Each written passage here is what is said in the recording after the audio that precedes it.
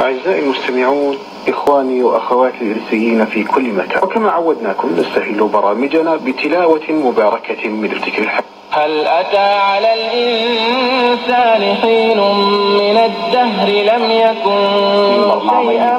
دراسات حول القرآن الكريم، وما زال حديثنا متصلا في تفسير أول سورة البقرة.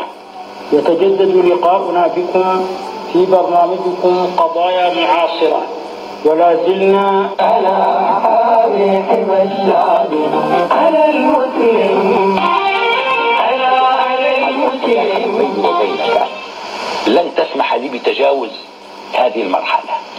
أنا أنصحك بأن تتصل بموظفة ونرد عليهم حولهم أشياء. الله يقول في سورة البقرة: ولما جاءهم أي اليهود كتاب من عند الله، أي القرآن، يصدق لما معهم.